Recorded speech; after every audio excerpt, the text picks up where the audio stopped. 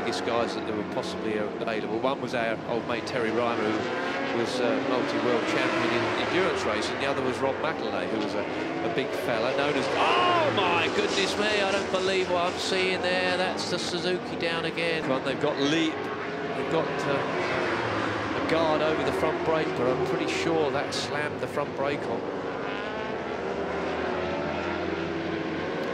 Unfortunately, the match done for now, I'm afraid. Let's have a look at that. Talk us through this. Well, it's the slower rider.